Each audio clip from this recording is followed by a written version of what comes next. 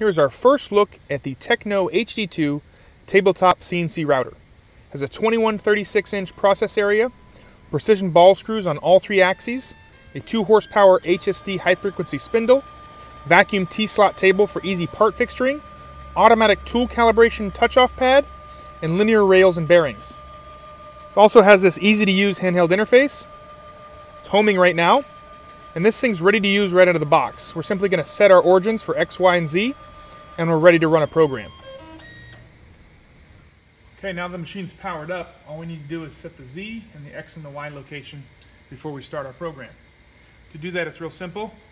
We just jog the machine in position, get it close, and then we'll use our auto touch-off block.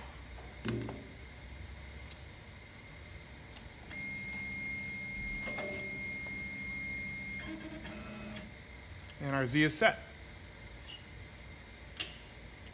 To set our X and Y, we're just going to jog the machine to the corner of our material. I can put it into step mode, and I can get even closer. Once I'm happy with my spot, I just simply hit the X, Y equals 0 button. Ask me if I want to use this coordinate for X and Y. Just click OK. And now my X, Y, and Z are all saved and ready to go. Now I just need to grab a program and hit start. Alright, we are ready to run our Techno HD-II 2136 tabletop for the first time. We've got the dust collection hose plugged in. We're borrowing from the larger machine. We've also got the vacuum pump piped in. We're just piping that right out of the rear of the machine. And we're coming down, adapting to our larger vacuum hose. And we're going right into our large Becker vacuum pump. Again, borrowing that from the larger machine.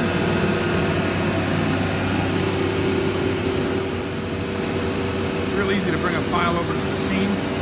Simply plug our USB into the back of the machine. And then we can scroll through the menu and pick the file. In the menu, we have USB files.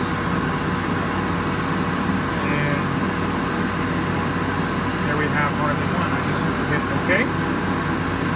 There's one to load, and that file is ready to run.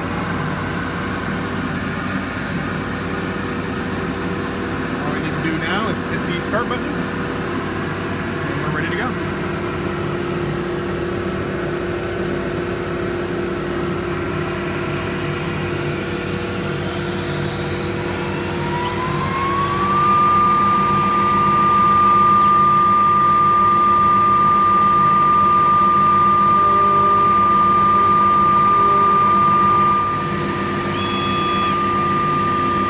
This machine does have full override control at the machine, which means we can increase or decrease the feed rate if the program runs.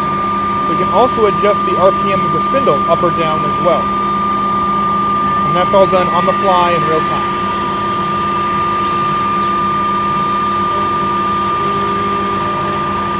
One thing you'll notice is this machine has a 7.5-inch Z-axis clearance, which is quite impressive for a tabletop system.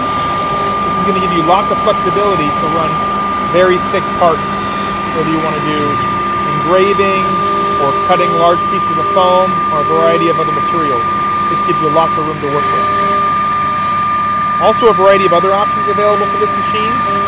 Dust collection, vacuum pump, the steel base with casters, which we've actually got equipped on this machine right now, which you can see.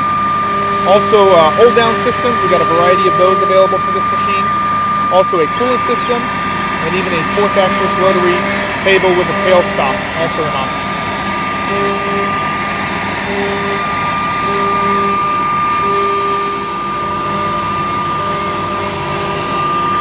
One of the last and final options for this machine, which is probably the most popular, is the full safety enclosure.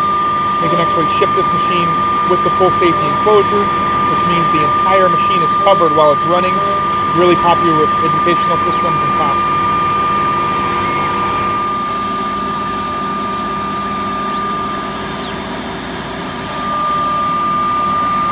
This has been a first look at our Techno HD-II 2136 tabletop CNC router. I hope you've enjoyed this video.